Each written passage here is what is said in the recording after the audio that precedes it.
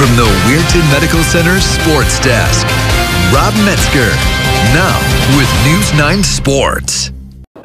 Thank you, Jack. High school action tonight. Unbeaten Steubenville Central scores quickly against Bridgeport. That's B.J. Fallon in from a couple yards out. 7-0. Next Crusaders drive. Tyler Ireland's high to Fallon. Gets to the pylon. 14-zip. Later on, same score. We're in the second quarter. Bulldogs looking to get something going. And Ja'Kai 3 goes deep to Avery Jackson. Makes the catch across midfield. But the Crusaders defense would stand strong. Pressure all over. Peyton Roush there for the sack. Prior to the half, Crusaders would score again. It's Fallon again. Just gets across. 21-0 at the break.